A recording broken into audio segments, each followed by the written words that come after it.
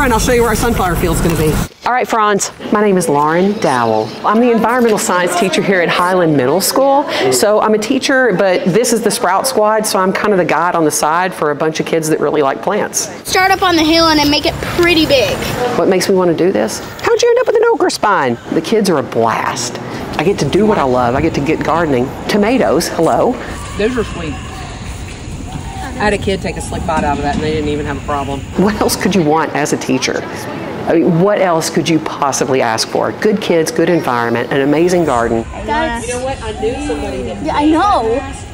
I think that's enough for everyone here to take a bite. Record-breaking. We tell kids it's the end of the world. Climate change is coming and everything is going to fall apart and you have no idea. And we've taken the joy out of a lot of things. And by telling people that there is no hope, we make people not want to try. We make people not find the joy. It is important for all of us, regardless of our age or where we are in life, to find the joy. And gardening and agriculture and horticulture is a little bit of joy. Cora, come here.